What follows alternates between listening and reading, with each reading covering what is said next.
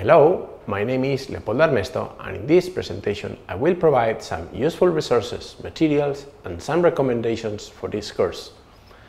This is the outline of the presentation. First, I will show you some tutorials and blogs with lots of contents of related topics. Then I will present 3 recommended boards as well as shields and additional electronics to use in this course. At the end of the presentation, I will provide some basic recommendation about how to work with this type of electronics. We have created a full tutorial with written documentation with topics worked along this course at Robotica Facil webpage. This is a small size company I collaborate with, so if you access to this URL, you will see additional information which is suited to follow this course. Obviously, there are other tutorials and blog sites full of details and examples. As you can see, I put here some of them, the ones I consider they are the best for you, but I'm sure that you will see many other places with specific information. In order to complete this course, you will need some electronics. The main decision is to select the board. This will condition the remainder of decisions, and it is still preliminary to decide, but here there are some boards that we recommend. My suggestion is to wait until we have a better understanding why we prefer to use the Wemos D1R32 instead of, for instance, the Arduino board. All these details will be provided in next videos. For those who are willing to know more about the cost of electronics, in Robotica Facil webpage we have created a set of bundles with recommended electronics that you can buy. All details are given in the video description. Together with the board, it is recommended to buy a shield with some basic electronics. In this course, we will use a multi-sensor shield that we will describe in detail later. Because of its price and the amount of sensors available, this will be the hardware that we will use in our videos. Alternatively, you can use generic expansion shields to provide access to all pins and individual modules with different kind of sensors and actuators.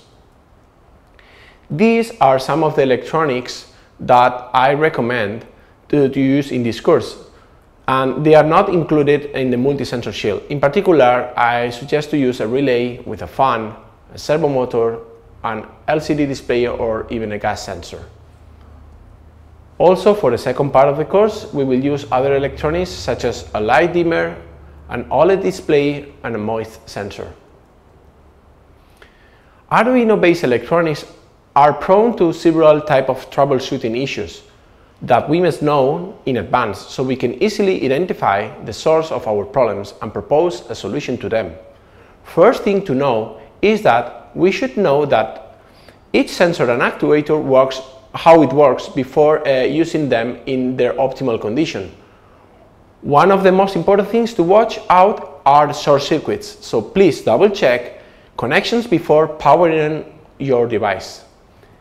Since it is a low-cost electronics, this means that it can be easily damaged if not properly used. Fortunately, if it's damaged, the cost for replacement is not expensive. Another important aspect to consider when working with Arduino-based electronics are programming issues. If it's not properly programmed or configured, it won't work. You need to check you have selected the correct pin number, the port and the processor, for instance, or that you don't have a driver or a library install issue.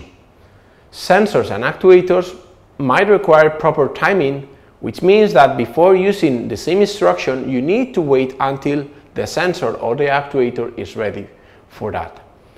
Obviously, the logic of the program must be correct, and we need to use instructions properly to check the help of each instruction. Finally, the issue might be because it's not related with programming but with communication.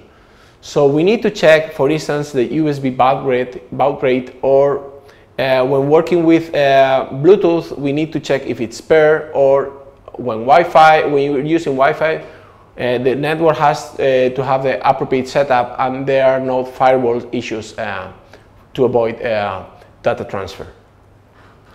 In this presentation, I have provided you some useful resources, shown some materials to be used, and some recommendations. Thank you.